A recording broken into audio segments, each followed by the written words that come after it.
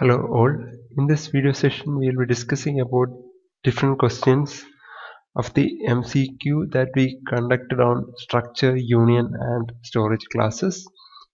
Okay, so our first question was, consider the following C declaration. Assume that objects of the type short is having 2 bytes, float is having 4 bytes and double is having 8 bytes. And what will be the memory requirement for variable t ignoring alignment considerations. Okay, so we have a structure and it has two members, one is short and other is union, which is having member float and double. So we know structure is usually the sum of size of the members present in it. Okay, so here we are ignoring the alignment consideration, so it will be the sum of the members of the structure.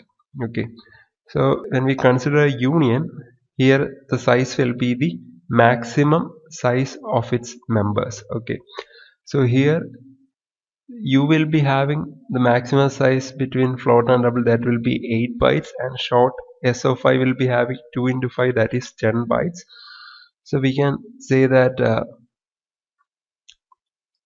this will be taking 10 bytes and this will be taking 8 bytes, so we will be having an answer that is 18 bytes.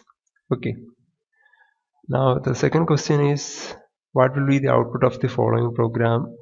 And this is our program, and so here int main, and then a structure is declared, and then we have defined a structure site, and then after that we are declaring variable for that and then printing the value inside the members of the structure. Okay, so here one thing you have to remember is that whenever we are defining a structure, we are only defining a data type, so we cannot assign values to its members. Okay, so here we are only defining the structure variable, so we cannot assign value. We can only assign value after creating variables of this particular data type, that is site. Okay, after creating variable, memory will be allocated for that particular structure, then only we can assign values. That's why giving something like this when we are defining a structure will give compile time error. Okay, so you have to remember that. Okay, now the next question is, what is the keyword used for defining a structure?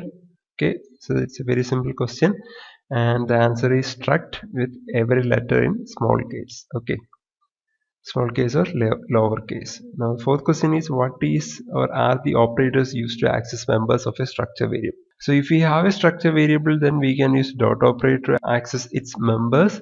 Now consider that we have a pointer pointing to a structure variable, then we can access the members of the structure variable using the points to operator. Okay, so if we have p pointing to the structure variable, then we can use p points to the member of the variable to access the member of that particular structure variable. Okay, so this and this are both right, so we can say both A and B. Okay, now the next question is, what will be the output of the following program? So this is our program.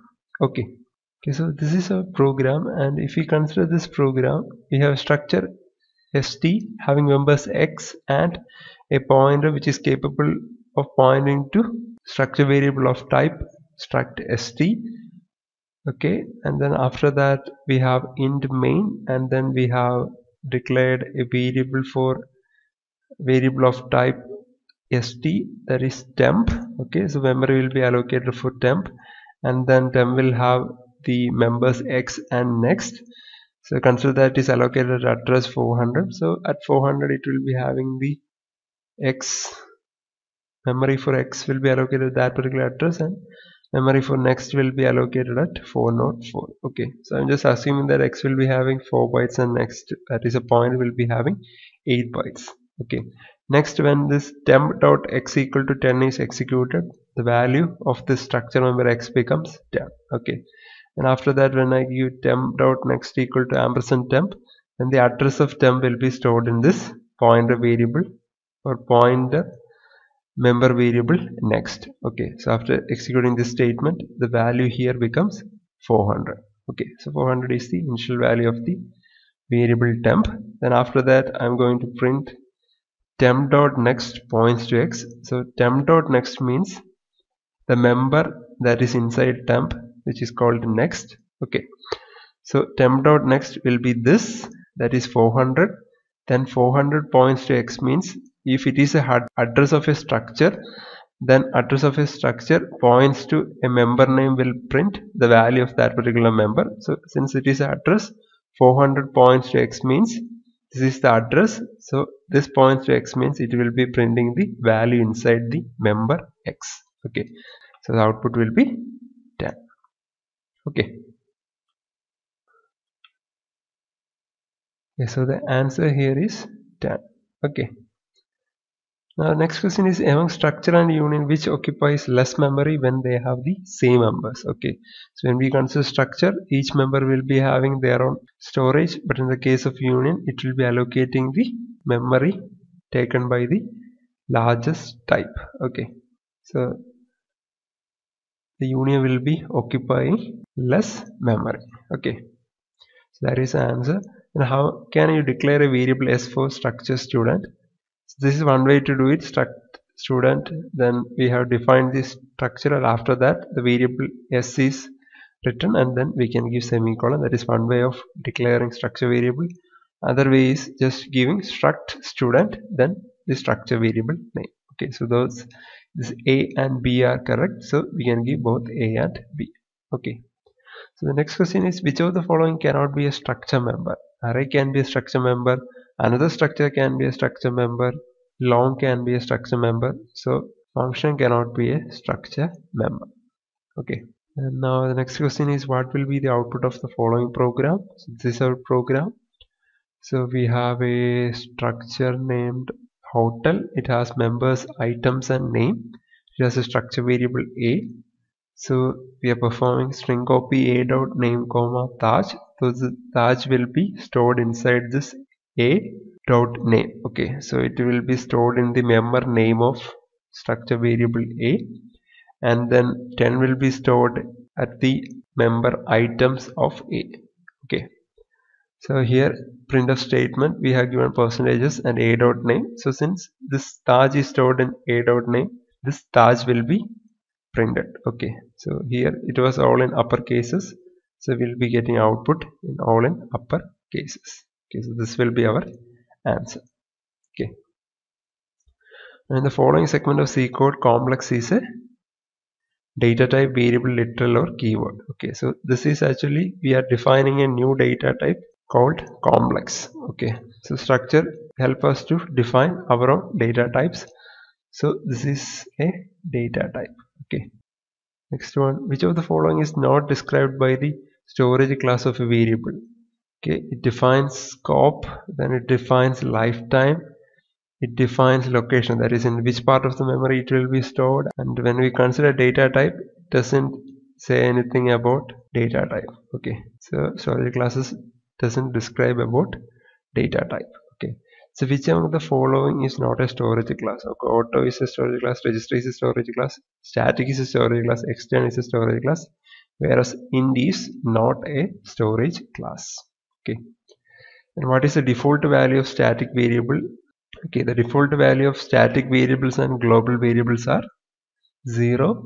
Okay, then the default value of local variables. Okay, so our local, or we can say automatic variables, are garbage value. Okay, so this is the default value of local variables or auto variables.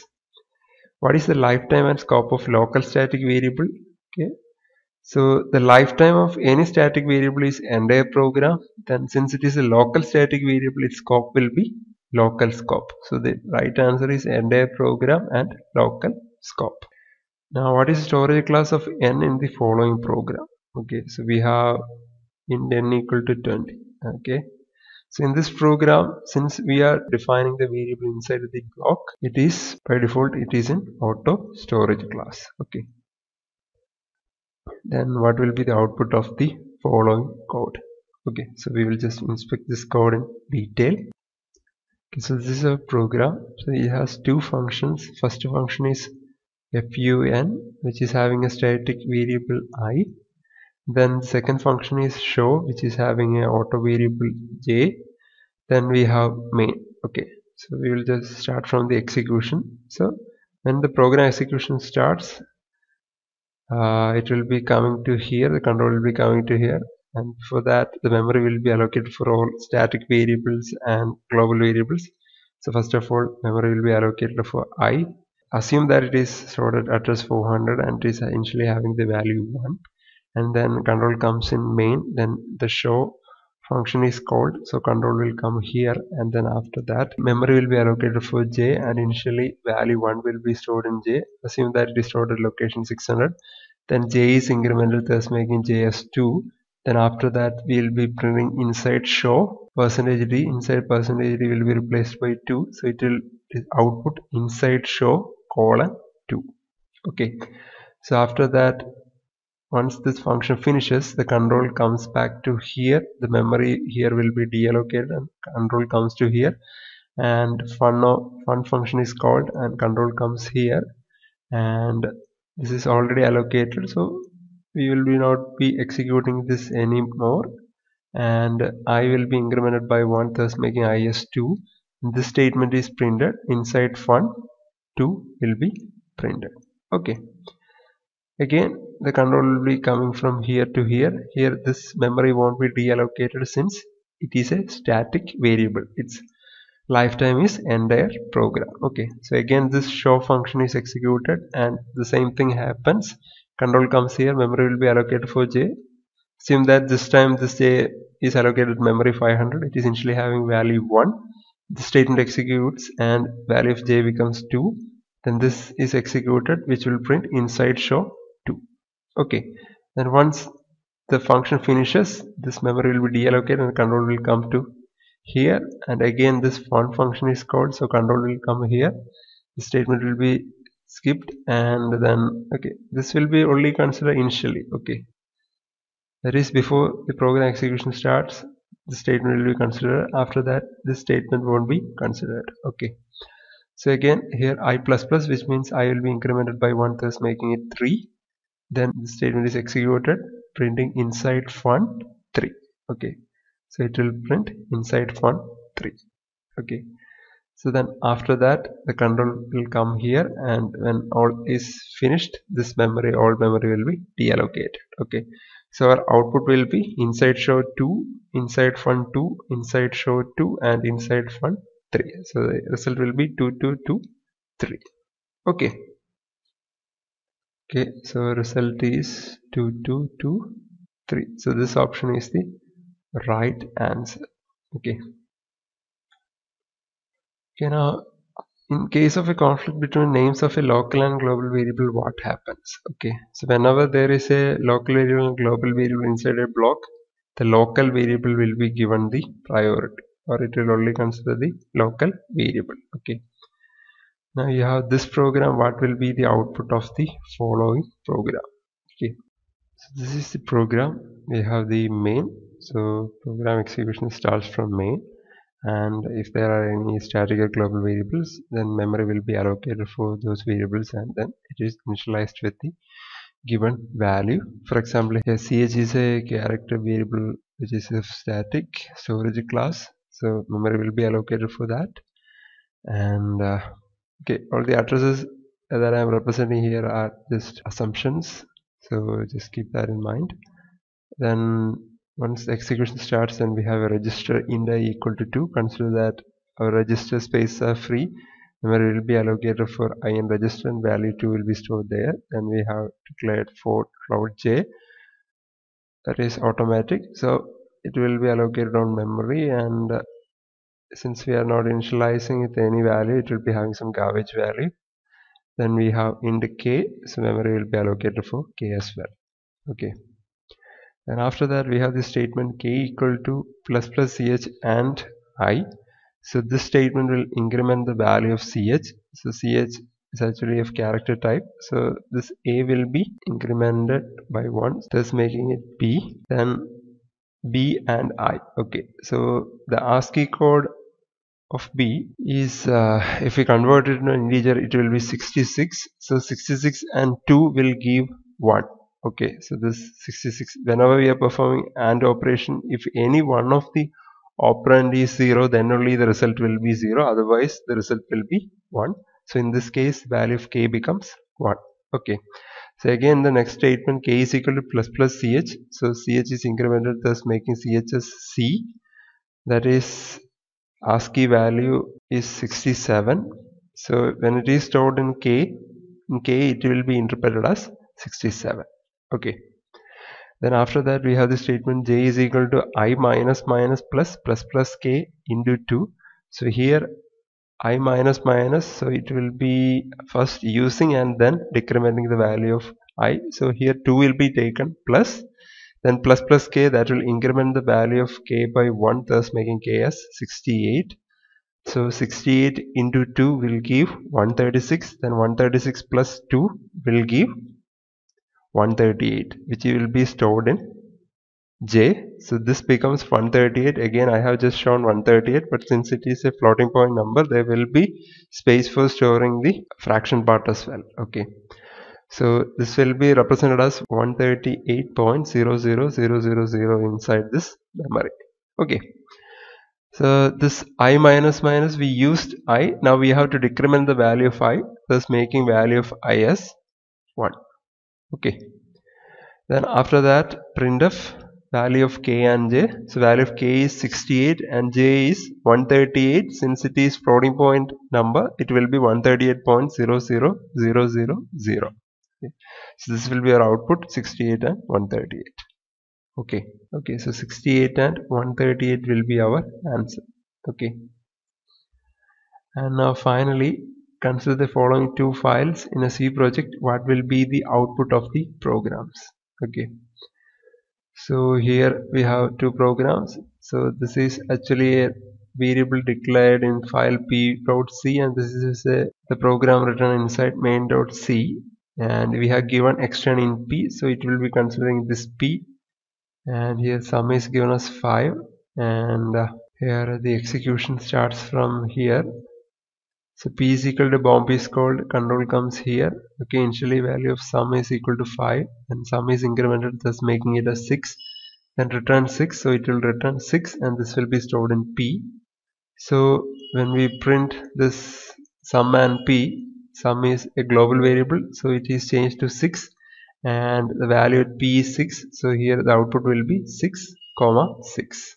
Okay, so the code gives an output 6 comma 6. Okay, so these are the questions that we had in our MCQ. Just go through it, and if you have any doubt you can ask. Okay, thank you.